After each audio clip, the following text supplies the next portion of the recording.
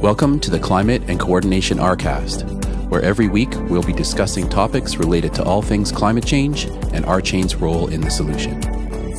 We will be discussing technologies that can adapt and coordinate massive amounts of data like never before, forming social architectures that grow collective intelligence, sharing and evaluating data planetarily, all while maintaining personal privacy and personal data ownership.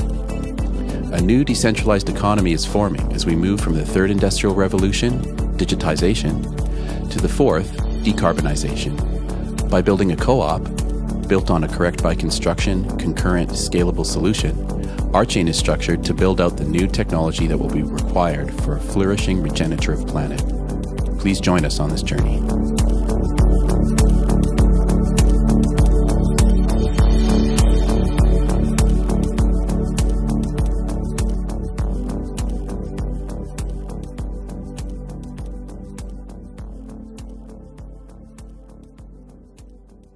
Yes, so welcome to this week's Climate and Coordination RCAST. We're very excited to be able to continue to do these calls each week, despite everything going on in the world right now. And today, I have a couple of different pieces of interesting news that I thought might be relevant. I'm not sure. Maybe I'll start with the one that is more the climate piece, which I've just now put in the chat. This is a very interesting piece, and I was reading it over, and I got more excited the further I read. This is from The Guardian from April 1st. I was searching and searching for a piece that would address this subject, but really there wasn't one until April 1st. So when I found it, I was very happy, and I'm confident it's not an April Fool's joke, I hope. So the headline from The Guardian is, "Will the coronavirus kill the oil industry and help save the climate?" Sub-headline, analysts say the coronavirus and a savage price war means the oil and gas sector will never be the same again. So there's a very interesting graph here, which shows the price of oil going just totally plummeting between basically January, when the end of January, when parts of China were locked down, until March 23rd, when the UK announced a lockdown. And there was a couple really interesting points in this that I thought were very fascinating. So hopefully obviously this is already having a good impact on the climate, right? Because we have way fewer planes in the air.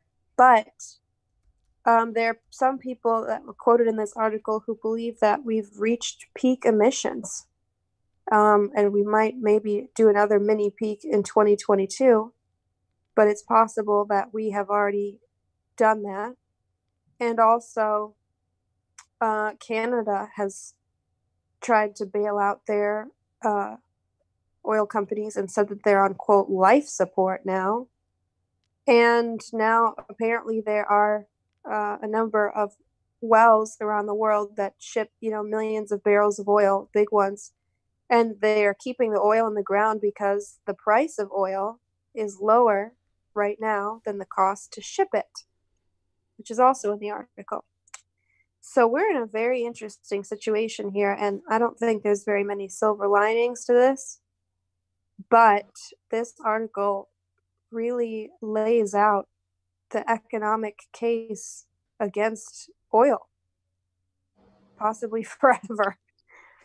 So this is really fascinating. Yeah, I remember, I think it was Bill McKibben, about a decade or more ago, was talking about the Canadian oil sands, and he basically said that if Canada extracts all the oil that's available in the oil sands projects in Alberta, that will be the end of the planet. which means that what hit me back then was that we actually have to solve this, not allowing peak oil to just happen. We have to solve it through peak demand. We have to actually change the norms of society so that we leave that oil in the ground. And what you just, the article you just found basically says that that's what's happening. We've reached peak demand before we've reached peak oil. And that is very encouraging news. Yeah, I don't know if the definition for peak oil and peak emissions is the same. I need to read more about that and see what it is. But anyway, there's no question that right now there really is no financial case for investing in fossil fuels. And also, they can't even sell them because they lose money by selling them. So it's just a really surprising turn. And I knew that this was going to happen at some point, but I didn't realize that this is already happening yesterday, Yeah, it's amazing. Like the point when the oil becomes so cheap that it's impractical to ship it. It becomes no longer financially viable. Yeah, I can just read one little paragraph from here if you want, but this is pretty interesting. What is beyond doubt is the carnage in the sector, the lowest oil prices for almost 2 decades, with worse potentially on the way. Some oil major stock market valuations halved, as in were cut in half since January. At least 2/3 of annual investment, $130 billion, dumped, and tens of thousands of job losses. Well, that's a really bad situation, but hopefully they can find other jobs. In a few markets, prices have gone negative. Sellers will pay you to take the oil as global storage capacity fills. So it's just crazy. And obviously we don't want people to lose their jobs, but like we have this other green jobs, and this goes into here talking about this huge solar power station in Morocco, which is going to have, I guess, hundreds of thousands or possibly millions of solar panels, which is apparently nearing completion now. So obviously there are a lot of other opportunities. And, we don't have to go back into our discussion about the Green New Deal because we always talk about that. But now would be a great time. People are out of work and the prices are shot.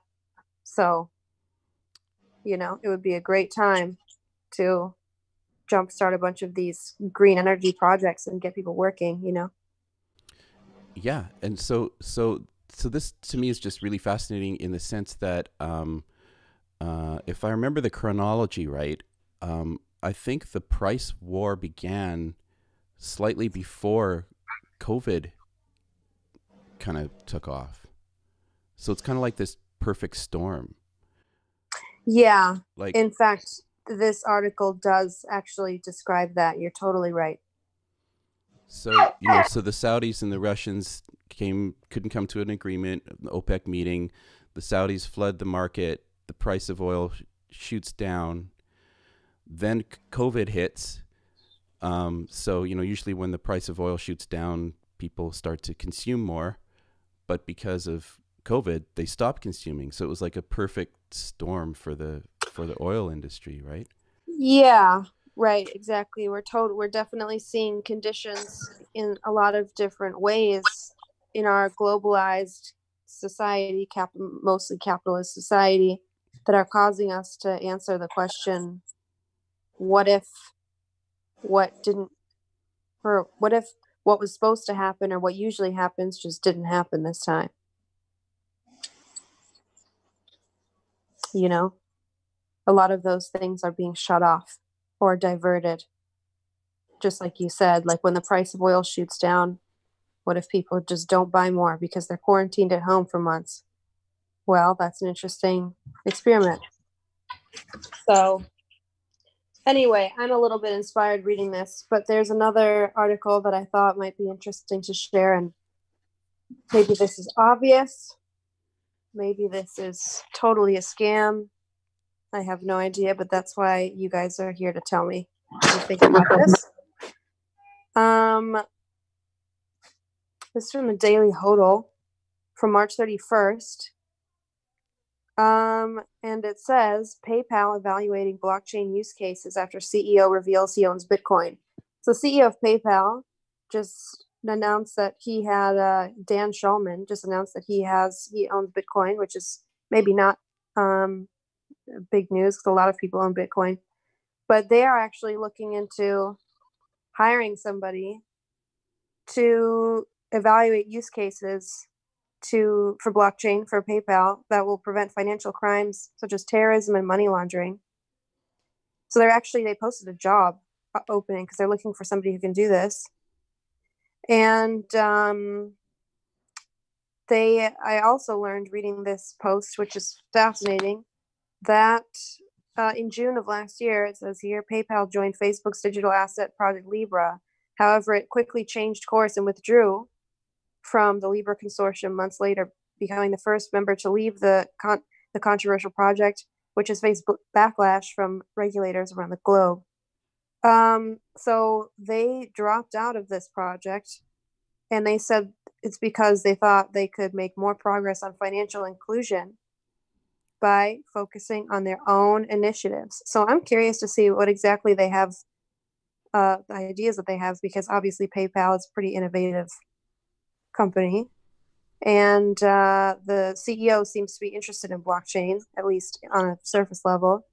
You know, Peter Thiel was sorry to interrupt, but Peter Thiel was one of the founders of PayPal, and you know, he made a killing, and he set up the Thiel Fellowship, right, for young entrepreneurs, and Vitalik was a Thiel Fellow. That's interesting. Yeah. So there's a long history of connection between PayPal and blockchain. It goes way back.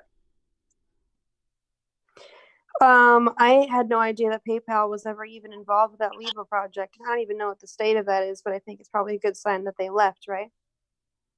Because that seemed like a kind of bizarre situation. It's kind of funny because in the article he says something about how when they went to join Libra and took a look under the hood, they saw that Facebook had so much left to do to even just get off the ground that they were like, why are we going to help you with your thing? Like, let's just, start our own. It's kind of funny. I mean, that's why I think most people left. Like, it was this big announcement, and then, 1 or 2 weeks later, all these companies that were supposed to be part of the project, started dropping off. Yeah, that's, it's so funny because we were talking to them, right? And we had a solution available to them. But they, like, instead of availing themselves of technology that's way, way, way in advance of what they were even thinking about. Right. It's really funny. Yeah, the other thing I find funny about the article is that the solutions that that PayPal is looking for in using blockchain is to prevent terrorism and money laundering, and those are all the things that the naysayers say that Bitcoin is all about, right? Yeah, that's exactly right. Bitcoin. I was thinking exactly that. I was thinking, wait a minute, Bitcoin is used in all of those activities. Yeah.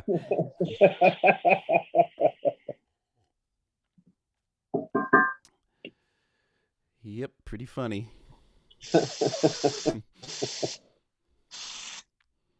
But again, it's another private blockchain initiative. Yeah, I mean, people don't seem to get the whole point about blockchain. It's like, why would I trust your blockchain any more than your database, right? If it's private, Right. And why would you make a blockchain? Because it's going to be many times slower than a centralized database. Yeah. If you're going to make it private, just use SQL Server. Yeah. Yeah. It's crazy, right? I mean, the RChain's proposals in this regard are actually, you know, they're sort of Trojan horse-like. You know, we propose that the reason you use a blockchain is because you've got divisions that are separated, right? So internal to your organization. So, for example, you know, Santander has, you know, UK concerns and they have European concerns, and so and they're necessarily separate corporate entities. And they have separate IT departments and all that stuff. And as a result, you know, they need tools that kind of cross those boundaries. And now you have a reason for blockchain, because you know you can't do the SQL Server across the different concerns like that, right? And so now there's a reason for introducing something that is distributed and, you know, effectively decentralized, even though it's decentralized under the auspices of a single, you know, a business concern, right? But then once they start doing sort of cross-jurisdiction integration like that, then maybe they have another project that they also use a shard to do the cross-jurisdictional integration with inside the company. And then maybe they notice that they want to do another cross-jurisdictional integration thing within the company on another point. And then they realize, oh, it would be very valuable if we connected the two. Right? So you slowly, from the inside of the company out, you piece together. It's like a virus. It eats the enterprise from the inside out, right? That's interesting. Yeah. That was the design.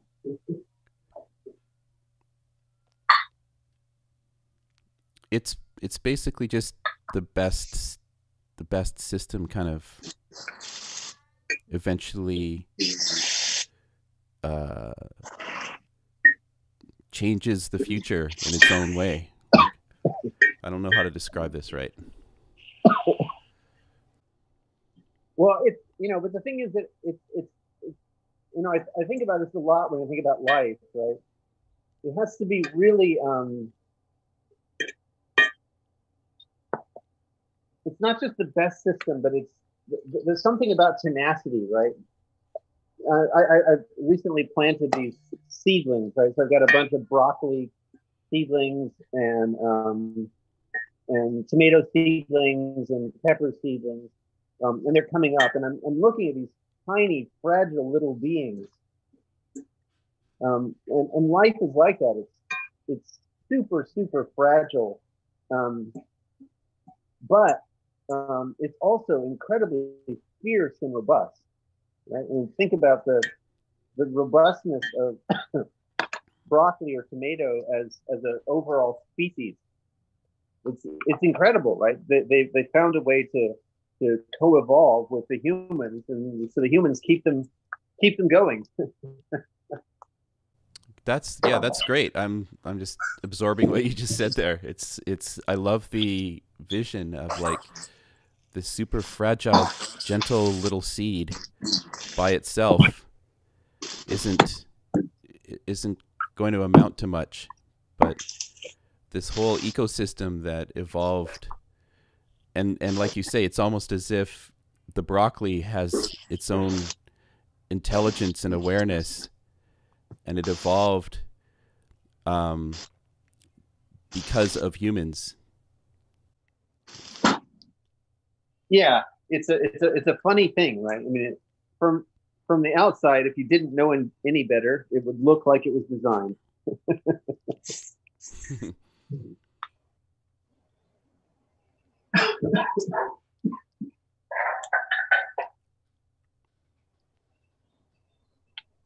Well, I personally love broccoli. Yeah, I have a newfound love for broccoli because I learned that it's a great source of soluble fiber, which is what I need because I have irritable bowel syndrome. So So I started eating broccoli like last week, like crazy, and I've grown to love it. Too much information. Sorry about that. No, that's okay, Daryl. We're all very happy for your broccoli usage. That's wonderful. Yeah, no, I the thing about broccoli that's really interesting and what I'm discovering more and more is there's just so many different kinds. I've recently discovered this very tender little broccoli that it has a purple flowerette. So it's green except for the flowerette, where it's purple. And it's just gorgeous. And if you put it in a stir fry and you cook it just the right amount, right? So it'll be tender but a little bit crunchy. The stems become this brilliant green, and the flowerette is this deep purple. So it makes the food look just absolutely gorgeous. And then if you listen to nutritionists, they'll tell you that one of the best ways to eat healthy is to eat colorful. That's one of the simplest ways to check and see if your diet is healthy. How colorful is your plate? Well, yes, and also I've read how rich are the colors, because apparently a pale color vegetable doesn't have as many vitamins as a richly colored vegetable. Yes, exactly.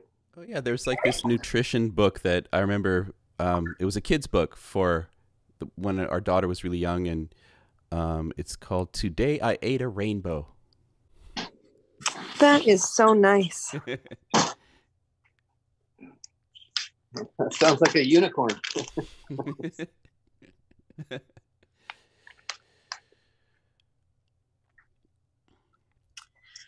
Well, is there anything else that we feel would be useful, important, apropos, inspiring, interesting, uplifting? Fiber has something to say. I can give just a little update. We're I don't know if it will materialize, but we're Steve Ross Talbot is talking with Nobuko Yoshida about possibly organizing some invited lectures at a high profile institution. So Mike Stay and Christian Williams and I were talking over what those lectures might include yesterday. And I took a bold step. I was reading a Quanta article about this mathematical research institute called Oberwolfach. It's in Germany, and it's up on the side of a hill deep in the forest, and the nearest town is Wolfach, and it's on the hill above Wolfach, so it's Oberwolfach.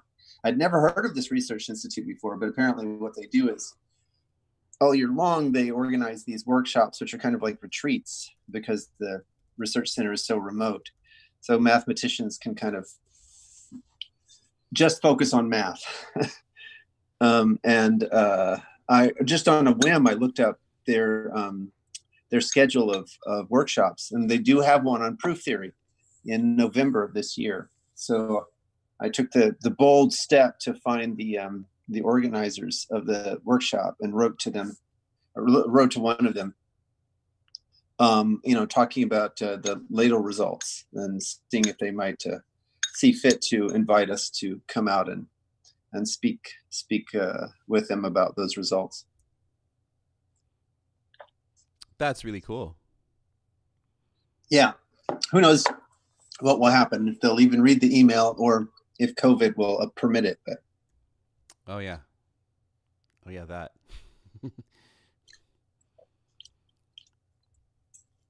Truly, who knows? But you never know until you try. Or actually, more apropos is you miss 100% of the shots you don't take.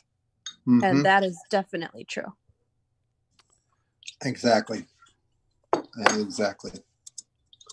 Well, I'm super excited about the work. I mean, we still have lots of things that we need to think through, but the fact that we've got these quite extensive proofs that are typing things the way they should is very, very encouraging.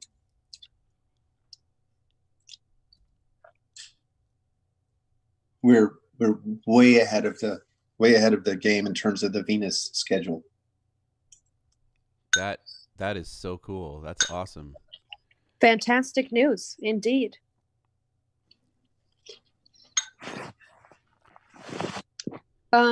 Well, thank you, Greg, for your update. I'm so glad to hear all of this, and I hope that those people respond.